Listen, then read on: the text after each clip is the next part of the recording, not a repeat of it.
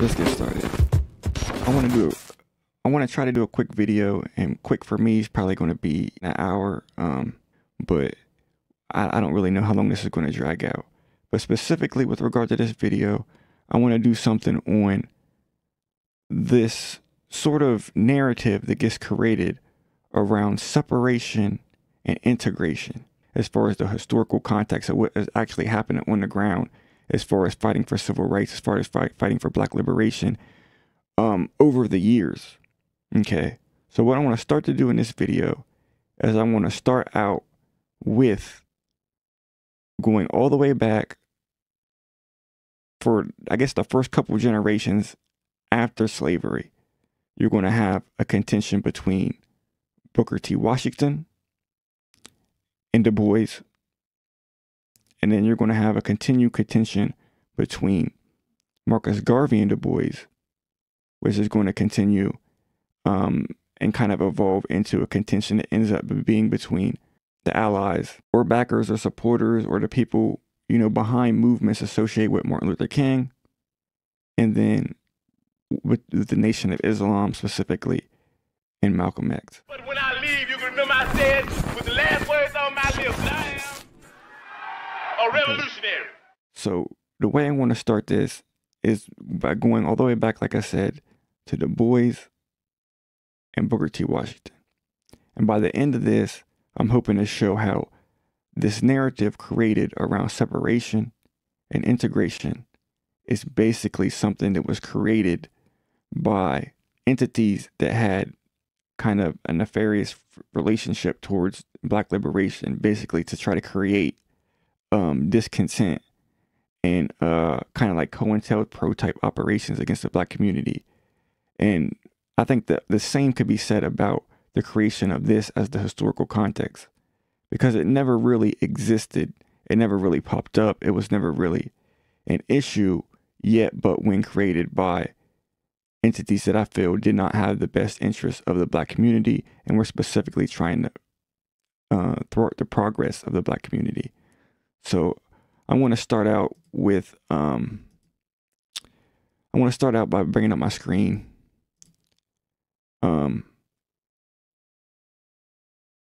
And I'm going to go to the issue of the history. And in a document that I created called Those Leaders Targeted by the Government for Political Activity, including those who either as informants, agents, or unwittingly worked against the interests of the Black community. But I'm going to scroll all the way down to the bottom of this, where it deals with specifically Booker T. Washington, Du Bois, Marcus Garvey, and others. The original contention between Du Bois and Booker T. Washington is extremely important for understanding the basic trajectory of what happened in the history of Black liberation struggle or civil rights movement, or however you want to categorize it. And where you're going to see is that this was always a contention, not between people who were for separation and then people who were for integration. It was a contention between those who were wanting to radically fight for their rights in ways that were more extreme, particularly in ways that were more anti-capitalist and anti-imperialist. That is the fundamental distinction and the fundamental radical trajectory of the history, was between those who were extremely radical in their anti-capitalism and anti-imperialism, and in their fight for civil rights, specifically with regard to the United States. That's where the integration thing gets brought up, right? Because there are particular people who were working to a particular interest who obviously did not want to give Black people full rights within the United States. So let me start. Let me go back to my screen, okay? And I want to bring up Souls of Black Folk of Booker T. Washington and others. Now, this is Du Bois' personal opinion, but what you're going to see by this is how he particularly framed the issue of disagreement with Booker T. Washington. Okay.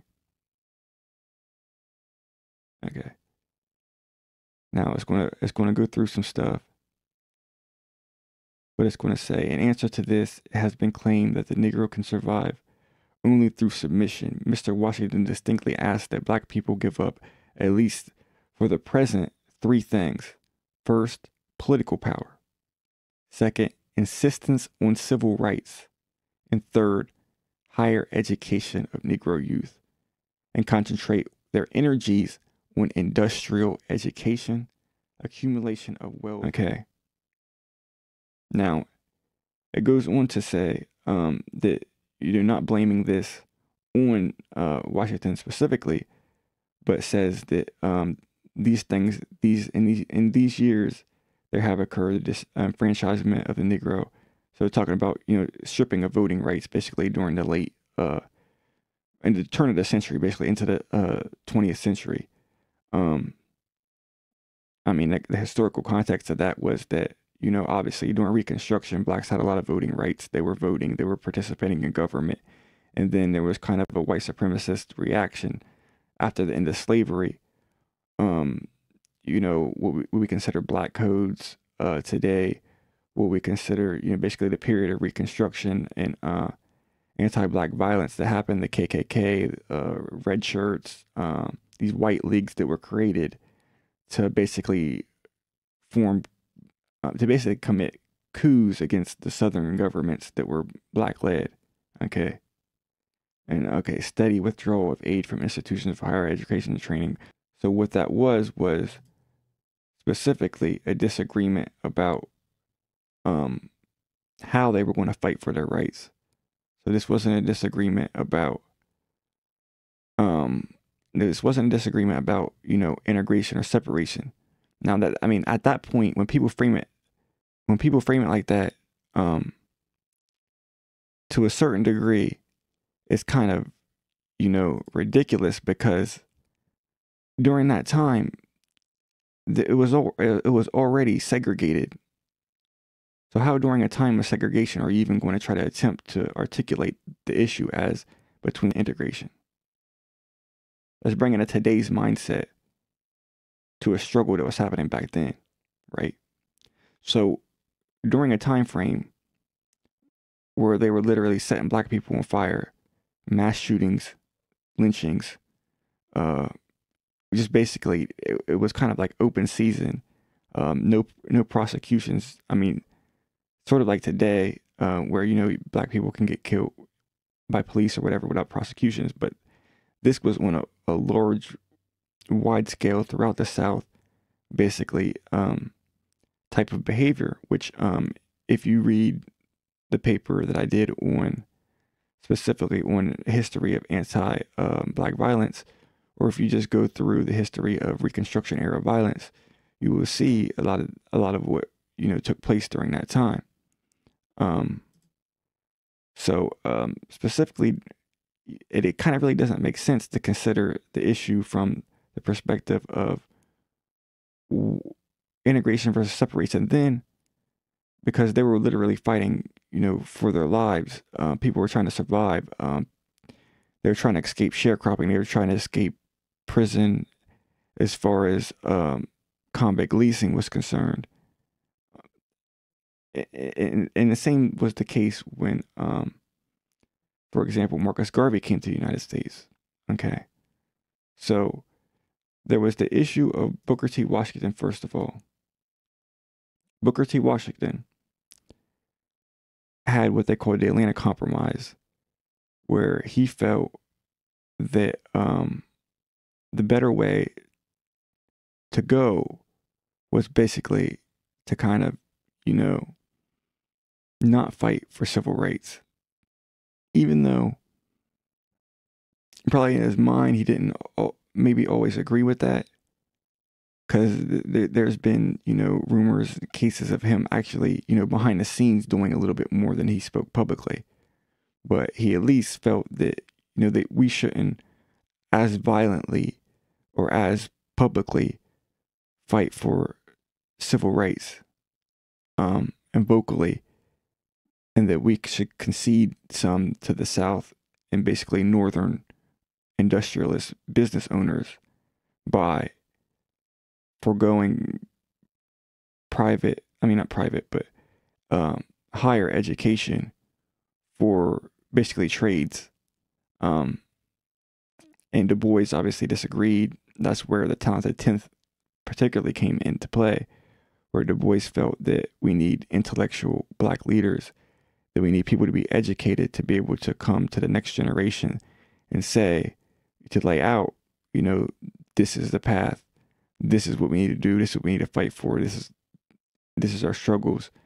You could be the next leadership class, and widespread education. Whereas, particularly Washington and the Tuskegee Institute was more developed toward trades and trying to gain wealth that way, which is not like that anybody actually disagreed as far as like most people today would not disagree with the notion that people should participate in trades. What it specifically would be the major disagreement, which as it was back then, was with the idea for not fighting immediately for civil rights. And particularly if you want to look back at it, think of what the consequences could have been if preempted by, several decades, the civil rights movement happened. Imagine if what happened in the 60s happened in 1900. For a minute. Just think about if what happened in the 60s happened in the 1900s. How would that be different? But you had a prominent black leader being able to be propped up, and that's the problem.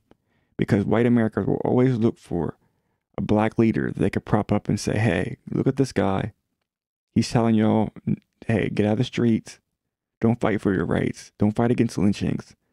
Don't fight against, violence. Just go to your trade schools. Try to build, this immediate amount of wealth. Which if we learned anything from the ADOS movement, which one thing that particularly that you had to say that they've done well on was saying that you have to put politics. You have to put politics first. Because no amount of economic solution is going to work if all they have to do is come and kill you and take your money. Right? And you have no political recourse to go to. You have no legal structure to go to. You have no judges to go to. You have no recourse whatsoever, just like during the Tulsa riots, which coincidentally happened during right during and after this era. So, and that kind of rolls specifically back into the issue of what happened with Marcus Garvey. Okay. These were back-to-back cases. Okay. So, the dispute, Booker T. Washington died in, I think, 1915. Okay. If I could go back. Yes. Booker T. Washington died November 14th, 1915.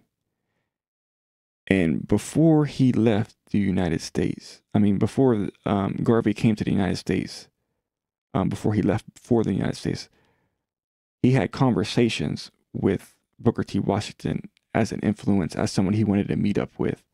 Before he actually got here, Booker T. Washington had already passed away.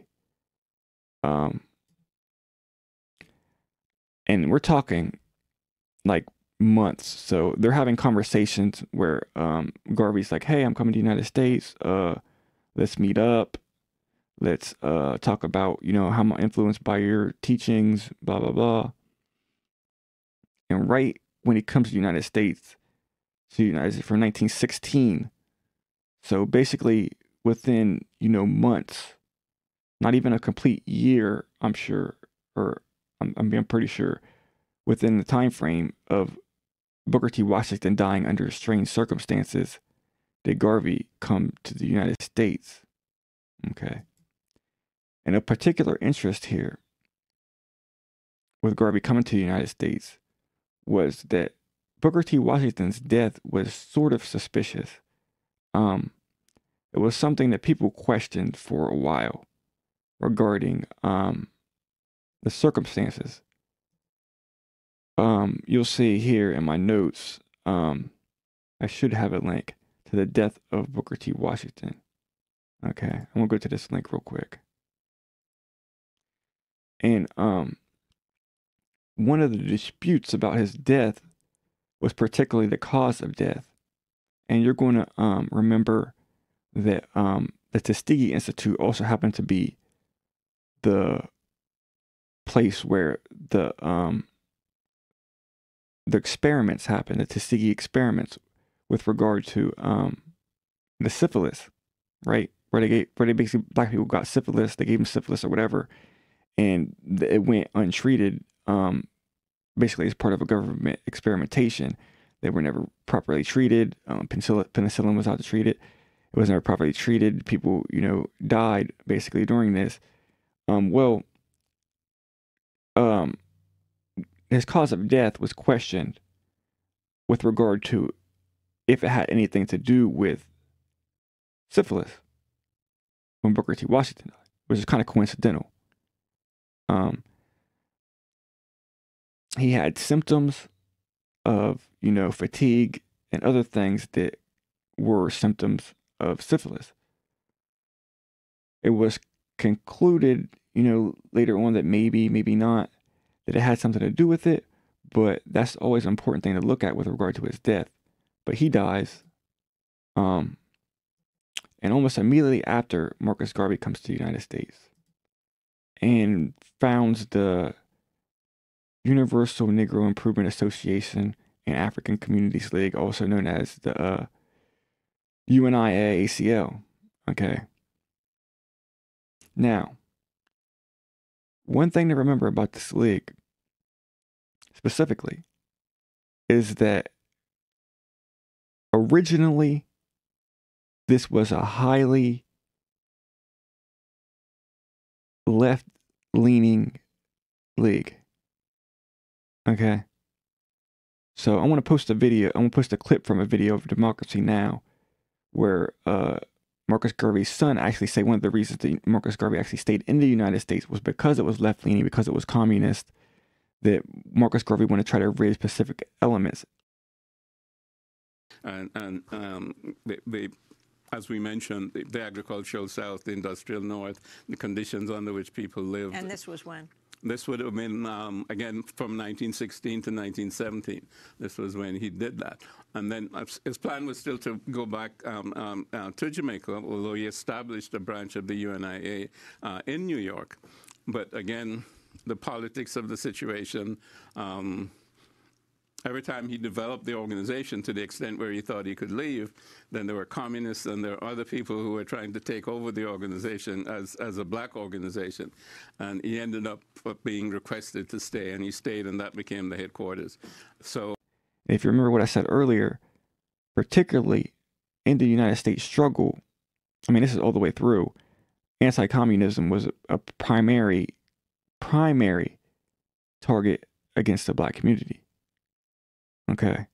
And actually, during Garvey's time in the United States, when the government, because obviously they're anti-black as well, when they looked into him, one of the black, I think it was officer, and part of intelligence, they asked him to, hey, go check this guy out. I think his name was Loving, or something similar. He's probably on this. But anyway, they sent him and said, hey, go take a look at this guy. Garvey tell us basically what he's all about. We want to look at a way, to target basically immigrants, most of whom were, Walter Loving. He's on here. Retired military intelligence officer, had dispatched black informants to UNIA meetings. Loving concluded that Garvey's speeches could considered seditious only during the war, which was ending. Like Scott, okay. Loving was a black official assisting U.S. military intelligence, okay. But so he basically concluded that some of his language could be considered problematic during the war times, but that otherwise there was nothing really that they could go off of as far as getting him out of the country, as far as targeting him. Whereas other leaders like later on, especially who were targeted by McCarthyism, Ferdinand Smith, Claudia Jones, I think that's her name. we get Claudia Jones, a communist, was targeted and, kicked out of the country for being communist, whereas Marcus Garvey was, you could argue, anti-communist. So during this time frame, Marcus Garvey comes to the United States, starts UNIA, and particularly this was the exact same time where, like I said, Booker T. Washington died, but it was also the time when the NAACP was being founded, okay, and where Du Bois actually moved to New York, his office they had in New York to actually head the division, writing the like his involvement with the crisis and stuff like that. So it basically became a sort of rival organization. And particularly, one thing that you'll notice is there was a falling out a little bit, between Ida B. Wells and Du Bois during this time period. So Ida B. Wells, who actually should have really been an original member and a large part of the NAACP, was another individual who was part of the UNIA early on, was Briggs. And Briggs specifically was a radical, basically communist socialist during this time period, right? Okay. These were people who had falling outs with Garvey. Specifically, I mean, according to Marcus Garvey's son, one of the reasons we stayed in the country for an extended period of time was to try to end this element,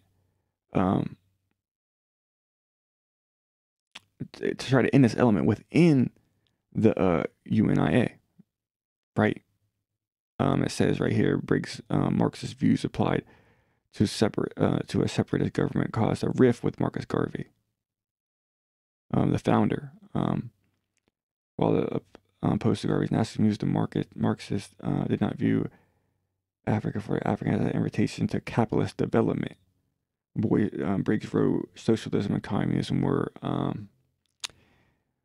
in practical application in Africa for centuries before they were even advanced as theories in the European world, right? Which I mean, today that's almost like, common theme among black socialists. Certain people from a historical perspective always viewed that, anti-capitalism was, something that was, already within the culture of Africa, as far as how African culture differs from culture within the United States, right? So Garvey founds this organization, and it's particularly like I said, or like was pointed out, had a separatist back to Africa type of angle. And one of the things that I like to point out historically is that it wasn't the first time that was ever brought up. It wasn't really even the second time that was ever brought up. This was an idea that was continually pushed, but the first time that it was pushed, surprisingly enough, was, maybe not the first time, but predominantly throughout the early 19th century, the separatism was pushed specifically to try to get black people out of Africa. I mean, back out of the United States to Africa. The Liberia movement, colonization movement, right? So I'll post another clip once I edit this, that you'll see specifically how Du Bois felt that during this particular time, a lot of black people, once they, Frederick Douglass type generation, and people like Alexander Crummell and others who might have, particularly Alexander Crummell and others who might have originally been up with the idea of going back to Africa through Liberia or something else, ended up sort of going against the movement once they realized that, it could be used as a scheme to just get more intelligent, more affluent blacks to, go back to Africa, seek refuge away from, what's happening in the United States, so they could basically, further institutionalize blacks through slavery originally. And I guess afterwards, you had to be looking at things like Jim Crow segregation. In the earlier days, in the latter part of the 18th century and the beginning of the 19th century, the Negroes in America considered themselves African. They called their organizations African. There were African clubs. There was the African Methodist Episcopal Church and the African Methodist Episcopal Zion Church and so forth. Then there arose a movement among the whites to help them return to Africa. And the Negroes suddenly realized that what they were doing was to get rid of the free Negroes and of the more intelligent Africans so that they could have only Negro slaves here. So there came a tremendous revulsion of feeling. And from the middle of the 19th century on, there was one thing that the American Negroes were determined not to do, and that was to return to Africa. Anybody that talked about return to Africa was not in good odor. And the like, basically. So they kind of rejected it, and it came, you know, basically simultaneously with seeing themselves as more American, they started rejecting a lot of these ideas. And it was Marcus Garvey and others, but Marcus Garvey most prominently brought this idea back to the United States. And also, surprisingly or not surprisingly, depending on how you want to look at it, if I go back to my notes, I posted the link to how Du Bois felt at the time, which obviously Du Bois changed his tune a little bit after, so like kind of like almost kind of like just violently and like angrily going after Marcus Garvey for what he felt he was doing against the black community, basically, during this time period. How he felt that specifically he wrote in lunatic or traitor. So Du Bois kind of later on, if you want to read the article, you could take a look at this link, the crisis on Google Books. But specifically, Du Bois felt at that time that Marcus Garvey was doing a lot to team up with white supremacists, kind of against programs. But at the same time, because you gotta look at both angles, right? The NAACP, Garvey might have definitely been right that the NAACP was rather more mainstream liberal, right? But like I said, his story was never between separation and integration. It's always between liberal elements versus radical elements, right? So he was right, definitely. 100% Marcus Garvey was correct. And a lot of people saw the appeal of the communist appeal that was originally with the UNIA. And that's why it kind of blew up at the beginning. But Marcus Garvey fought against that in the UNIA, right? For a more separatist angle. He called socialism and communism particularly more kind of white things, or considered them that in particular times in his life. So Du Bois kind of went on to sort of kind of go back on this a little bit, like as far as maybe not seeing Marcus Garvey as sort of the disruptive as he did when he was pretty angry in this moment, like after he got deported and stuff like that. But I mean, the critique really still stands. Du Bois probably didn't think or wouldn't have thought like people think about him today, right? So Du Bois gave the type of respect to where he didn't come fully with the notion that Marcus Garvey was just a traitor, right? But people today will 100% go at Du Bois and say that he was boule, that he was an elitist, that you know, he was, you know, kind of, you know, in with the white crowd, with, you know, his white Jewish friends, people will refer to, right? But they won't look into elements of whether or not Garvey was, who was actually a Freemason, was actually considered, you know, by certain sources to be a Freemason coming to the United States with particular interests that also just happened to overlap with, you know, a KKK agenda. And an agenda specifically, which again, like I said earlier in the video, imagine if the civil rights movement had happened earlier, right? Or the black liberation struggle, the black liberation movement. Think like the Panthers. So when I say civil rights movement, sometimes I connect those two together, which obviously some people seem as being a lot different. But imagine if it happened a lot earlier. Imagine if that radical communist, like, you know, Black Panther code and conduct got started a lot earlier, right? Because it took off with the UNIA. Originally, that's what it was about. I mean, originally, this particular members that I showed you had disagreements with Garvey. That's what it was about. But Garvey made it more of a separatist movement. He made it less of a communist movement. He made it less of a radical movement, right? See, that's the particular point that you have to understand about the issue between integration and separation. The most important thing, if anything from this video, if I might just cut this down to this one thing to remember, it's the issue between the integration and separation between radicals, because particularly if you frame the issue as an anti-black, anti-white issue, but you don't frame the anti-black, anti-white issue as an issue of capitalism, as an issue of empire, as an issue of colonization, as an issue of white expansion of wealth, particularly within a capitalist dynamic, you're kind of missing the point, right? They didn't wake up one day and it's like, hey, you know, let's just go target black people, right?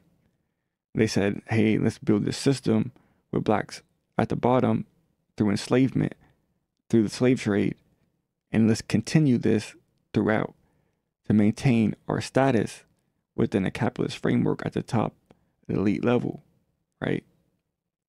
So let me go back to the Bois, okay? And specifically, we're going to go from Du Bois to King, and I'll show the connection here. So towards the end of his life, Du Bois became more communist, right? Which some people actually pointed out or try to point out falsely, or maybe kind of confused, that Du Bois, he picked up on certain things that maybe Garvey originally had at his part of his platform, but Du Bois, no. Du Bois was a follower of Alexander Crummell. He had a Pan-African conference, you know, in like the 1900, the early 1900, like I'm talking about the early 1900s, not all the way after Garvey came, because after Garvey came, he did actually the first Pan-African congresses he was a part of after Garvey, but he was already part of Pan-African conferences before that. He was already in Souls of Black Folk promoting pro-black ideas, pro-black history, pro-black teachings, pro-black education, pro-black community stuff from the beginning. There was never any discrepancies or changes with regard to how pro-black he was. As far as integration, like I said, that was never an issue. The issue that black people was getting set on fire, black people was getting lynched, black people was getting shot, mowed down, thrown out of government, told that they weren't allowed to have any rights whatsoever. Right? So that's what he was fighting against. For rights, right? Like, it's called a civil rights movement, but a lot of people pretend like it's not called a civil rights movement. It's called the civil integration movement, and it never was, right? So during his later life, he became a reader of Marx and Black Reconstruction. It references Marx. It's basically a Marxist analysis of Reconstruction, and basically a way of framing Reconstruction specifically with regard to black as a black liberation struggle, as black people gaining their own independence and rights, and basically running some of the best government structures that ever existed within the United States. In the South, founding black education education for everybody in the South, right? Because one of the primary contentions of the civil rights movement was the ending of the existence of separation in schools, but it wasn't separation was the problem versus integration. The problem was that black schools got separated, but they took all the resources, right? So black people started the schools in the South, but then when they broke the schools apart, and said that, you know, hey, white kids got to go to separate schools, which originally black people didn't really make the distinction. They said white people can go to separate schools if they want to, but we're building schools for everybody. And all these years of rich white people not wanting any of these poor white people to get educated, not any one of their own people to get educated, except for by, elitist standards, they came into that. And when white supremacists came in and kind of took over the system again, they kept the education, but they said black people got to go to separate schools with no resources. So they pay taxes or whatever else they got to do, but they're going to separate schools. And not only are they going to separate schools, they're going to separate schools specifically without resources. Okay, you get the hand-me-down books. You go to the local creek if you want to go swimming. You're not getting a pool. You're not getting any, state-of-the-art facilities. Because obviously, if you separate schools, one of the things you have to realize is you have to spend twice as amount of money on the schools. You can't accumulate everybody's money to go together to build programs. So towards the end of his life, he started becoming more Marxist. He was already international in his framework, but he started petitioning because you have to keep in mind that the UN didn't exist back then, right? The League of Nations and stuff. But after this World War II specifically, that's when the UN starts coming into play and they start petitioning. The National Negro Congress petitions first, I think, then the NAACP and Du Bois petition. Then we had the We Charge Genocide petition. Then after, during the 60s, that's when Malcolm X starts bringing up the issue again. So that's how we kind of fast forward to to King and Malcolm specifically. Okay. So we're at a state where we're in the 1950s and black people don't have the rights that they were fighting for since the end of Reconstruction, right? And if you look at that, you're looking at multiple decades of setbacks, right? Originally, it was Booker T. Washington coming up to after he dies in the 15s. So basically from 0 to 15, talking about a 15-year period or so, NAACP is just now starting to take over ideas, right, of how black people ought to approach liberation. And Booker T. Washington's ideas start going out of style, and he passes away. Marcus Garvey comes on the scene, right? And his movement explodes with young, vibrant radicals that then go specifically into a way that's more separatist, and kind of the radical elements kind of get shoved to the side, right? But then Garvey gets kicked out of the country. Later on, that's like the late 1927, 25, 27, where he starts, leaving the country. And then, so you're talking about the 1930s, right? And then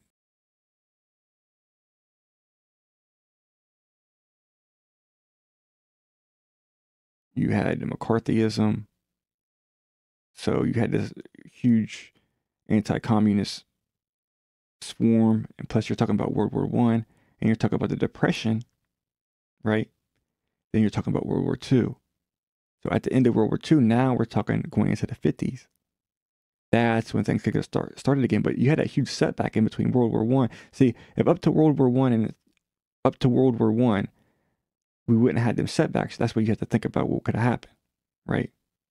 So during this time, I'm going to go back to my sheet of list of targets, and what you're going to see is I cover basically McCarthyism and COINTELPRO in here. That's the two main issues. So what you're going to see is at a particular point, McCarthyism loses a Supreme Court battle. Okay, so basically they hold. And I doubt I'm gonna be able to find it in here, but I could probably post a link, if I post this on YouTube or something like that in the description, to the Supreme Court case where they actually ruled anti-communist, and they said, well, hey, we're dealing with the First Amendment issue here. You can't just randomly say that some guy has this political affiliation, therefore we could jail them, target them, or whatever else. Also, as things started to escalate, COINTELPRO started kicking in as far as a transition basically from McCarthyism to a different way of targeting. And basically you could say that maybe started with, if you want to look at when it started, the kind of like the launching off of the assassination campaign was probably the assassination of John F. Kennedy. Right? And with the assassination of John F. Kennedy, then following that, you had Malcolm X, you had Robert Kennedy, you had Martin Luther King, you had all the activists that was related from 68 on to the Black Liberation Movement, basically. Either Panthers or, kind of affiliated members to BLA, whatever else you want to say, to that, right?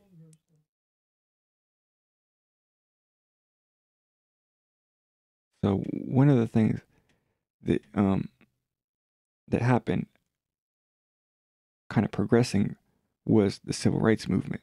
Okay, and Martin Luther King became kind of historically, and from our today's understanding, looking back, a primary proponent, a primary prominent figure during this time period for civil rights. And on the flip side, in a lot of people's minds, this was Malcolm X. But particularly what I want to point out is that both Malcolm X and Martin Luther King Jr.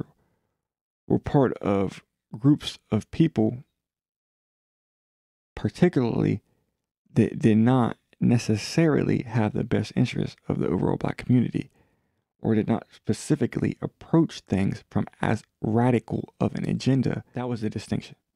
Malcolm and Martin probably were always radical. Probably Malcolm a little bit more. They were probably both up there as far as, wanting to fight for Black liberation. But particularly the movement that Martin Luther King was a part of, kind of suppressed his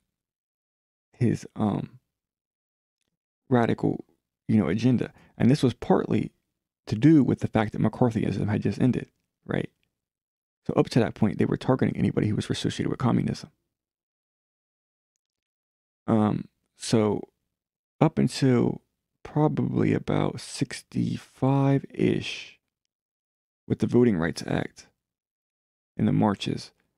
But even before that, if you want to look at the disagreements, where Malcolm X called, for example, the march on Washington, the farce on Washington, and called out what they called the Big Six civil rights leaders, for basically organizing what Malcolm and others probably felt was a watered down version of what any type of march on Washington, right?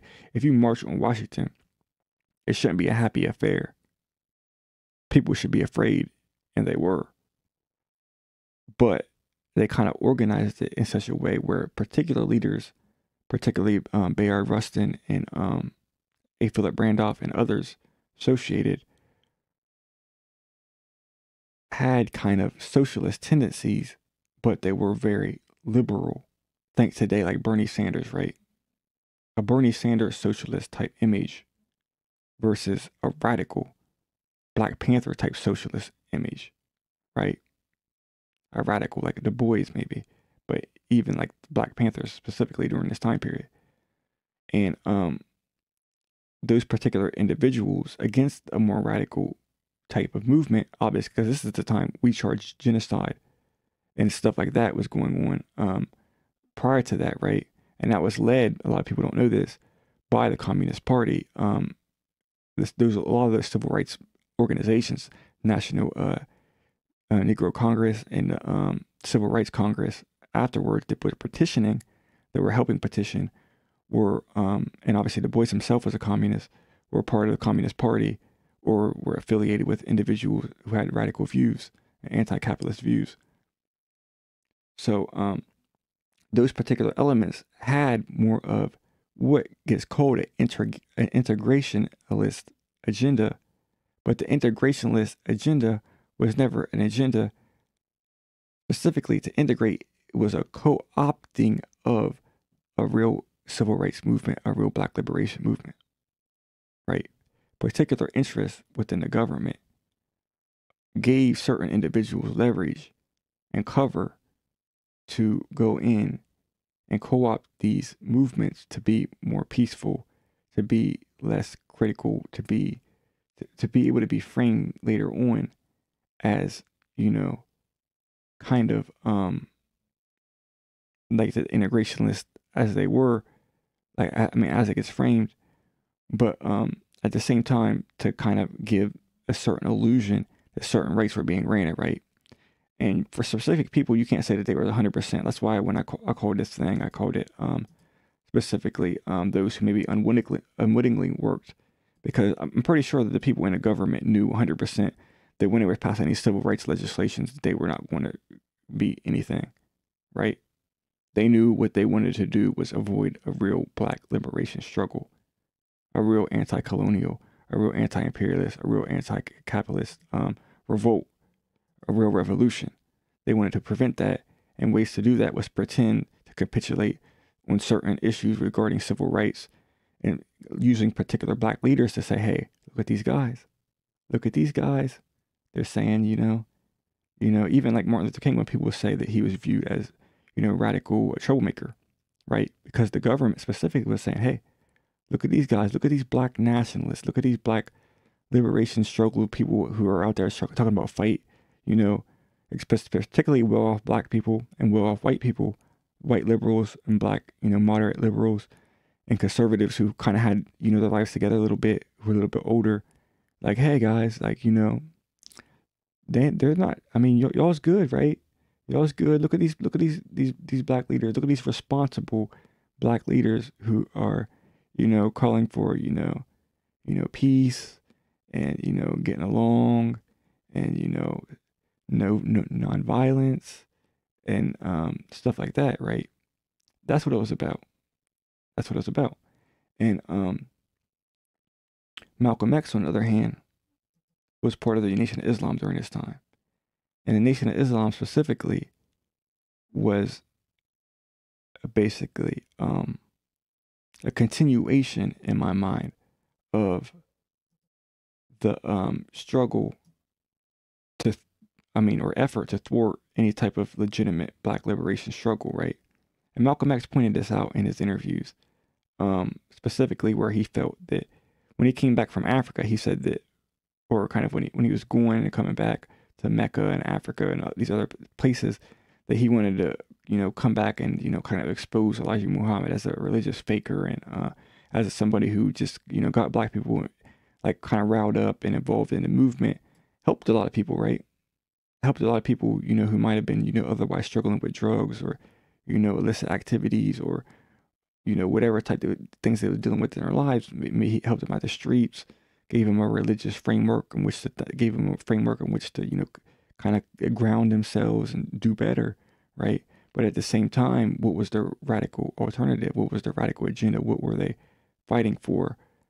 What specific agenda did he put in place to get results done, right? Right. So whereas Martin Luther King scheduled another march on Washington for the Poor People's Campaign, whereas Malcolm X was going to go to the United Nations and internationalize and basically turn into a human rights struggle. What was these other groups doing?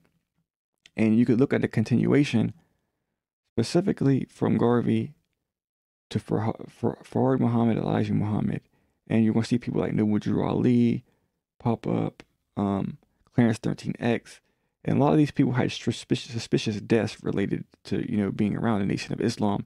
And this is something that continued throughout. And this is something that affected Malcolm. This is something that affected brother Khalid Muhammad, right? Khalid Abdul Muhammad had similar circumstances to Malcolm X. He had a disagreement with the nation. He was kicked out. He ends up dead under strange circumstances. Young, same with Malcolm, who was obviously assassinated. Like blatantly assassinated. So coming back, you had Malcolm part of this movement, and he was calling out, rightfully so, on his own, as part of his own radical political agenda, calling out a lot of these other black leaders, like, hey, these people are, saying that they're fighting for this stuff, but how hard are they really fighting? What are they really doing? What are their interests? Where are their interests coming from? Right. And towards the end of his life, if I go to Malcolm X speeches, I'm not going to not include this in the video, I would just post a link, but I'm just going to go through this and read it. This was his final interview, I think, where he talks about Elijah Muhammad. Here's what he says. I must say this concerning what Elijah Muhammad said about separation. He didn't espouse separation. What he says is this, that the government should, if the government can't give complete equality right now, then the government should permit black people to go back to Africa. He didn't ever say back to Africa. Elijah Muhammad has never made one statement that's pro-African, and he never has in any of his speeches or written or oral said anything to his followers about Africa. And he says, what would he say? He's anti-African, anti-white. He was anti-African as he was anti-white. What about a black state? Did you say a black state within the United States? No, what he said was we should go back to our own, and he phrased it like that and spelled it out. He would have to point out some geographical area, right? And would have to have some consent of the people in that geographical area, obviously, which he knew he couldn't get. I mean, the same could be said about Garvey. So he just kept elusive and said, let's go back to our own. If the government wouldn't let us go back to our own, then he said we should have separation right here. But at no time did he ever enter into any kind of activity or action designed to bring about any of this into existence. This is Malcolm X again. And it was this lack of action that led many activists within the movement to become disillusioned, dissatisfied, and eventually to leave it. And he goes on at a specific point. I doubt I'd be able to find it, where he said, there were certain individuals within the black community that, were becoming radicalized and looking for an outlet. Nation of Islam gave them that outlet, but sort of what I would call controlled opposition didn't really provide them with any type of action program other than saying this is wrong. Basically generalities. And basically no real concrete way out, right? So it's to what you want to do, what is your plan? Every time that people complain about stuff. And one of the things that Malcolm pointed out was that maybe they didn't have a plan. Maybe they were definitely co-opting a lot of people who had sentiments against the United States, who had sentiments against their situation in the United States, but didn't really provide a concrete agenda, which he was seeking to change with his trying to go to the United Nations. So eventually what ended up happening was King, after several civil rights legislations got passed through his working with those other black leaders, he realized that, hey, that wasn't cutting it. That wasn't doing it. We're out here marching. We're out here, the legislation is getting passed. So we got concrete things that we could point to. And a lot of people, like I said, say he backtracked on a lot of it. I mean, he didn't really come fully out and say that, it was a total mistake what he was doing. Obviously, he felt that they fought for legislation that was helpful. They fought for legislation that was good. They got legitimate strides forward. But the approach to the issue never really solved the concrete problem of the lack of political and economic and social rights that black people just lacked in the United States. So he started a movement that became more economic. He started the Poor People's Campaign. He started, talking more against Vietnam. He started talking more openly about, because he was questioned about communism, particularly in an interview, and he came forward and he wasn't denouncing, as vehemently as others might have the Soviet Union. I mean, which is very telling that he wasn't denouncing the Soviet Union. That he was basically saying, people have rights to their own self-determination, and basically that they have the rights, that even though he might not agree specifically with every aspect of that communism, that that people, because of his personal beliefs, that people, had the right to, to arrange their economies as they kind of saw fit. Well, first let me deal with the communist problem. I think we've got to face the fact that communism is a fact in the world, that millions and millions of people live under communist regimes, and we've got to face the fact that communism is a rival political system.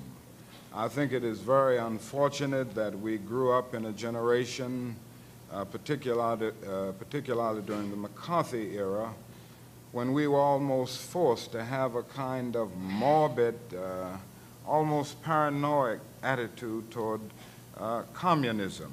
Now, it so happens that communism is a system that I disagree with philosophically. I would not prefer to live under a communist system. I happen to feel that the great moments of history have been those moments when individuals have been left free to think and to act. And I feel that communism often stands in the way of certain First Amendment privileges that we have in America, for instance, that I just couldn't adjust to. But there are other people who are communists and they live in communist countries, and I think this is something that they have a right to do if they want to. The thing that keeps the move in the third world toward independence is more a nationalistic surge than it is a communist surge. And when people talk about communist aggression in Vietnam, they fail to realize that there isn't a single troop in Vietnam from Russia. There isn't a single troop in Vietnam from China other than as advisors. Now, if this is an attempt of communism to take over, it seems to me that Russia and China would have a lot of troops there. We are the ones that have troops 8,000 miles away, wherein they have no troops in North Vietnam. The North Vietnamese don't have any particular love for China. They were once dominated by China.